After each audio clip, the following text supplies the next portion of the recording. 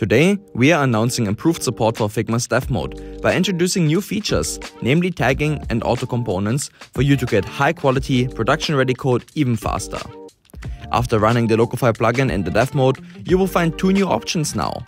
With the first option, you can now turn your static designs into interactive elements such as buttons, inputs and checkboxes directly from the Dev Mode using our tagging feature.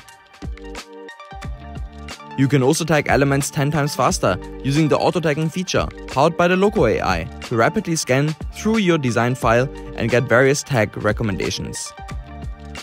Next, we are excited to announce the auto components feature in the Dev Mode. This allows you to split the generated code into reusable components with props with ease.